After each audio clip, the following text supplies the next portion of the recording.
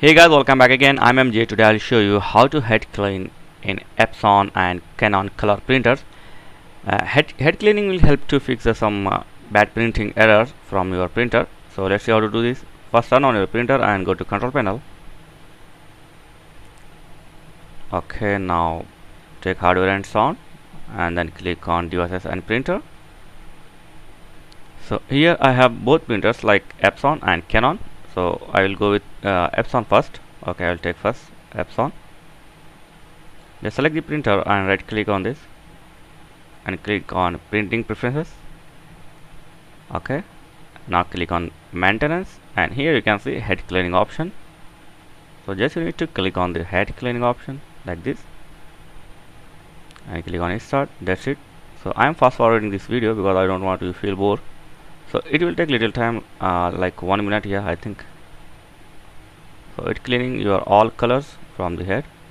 It will help to best printing. Okay, so here you have to check print nozzle. Click on print nozzle. So it will give you two option or two sample. So insert the paper to your printer.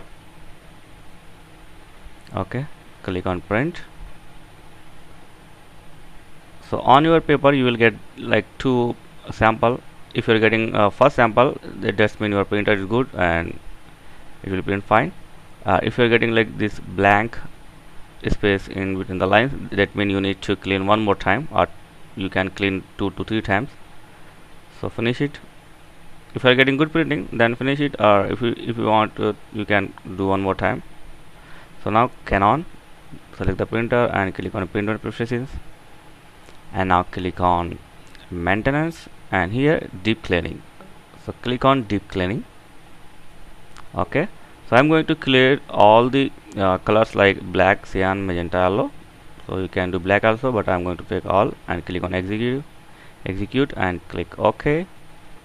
Okay, click OK. So don't disturb your printer when going to cleaning. So here you can see cleaning is going on. So you can do the same thing like print pattern, sample pattern. So click on the print pattern and insert the paper to your Canon printer, and it will print some sample for best, and you need to clean once again.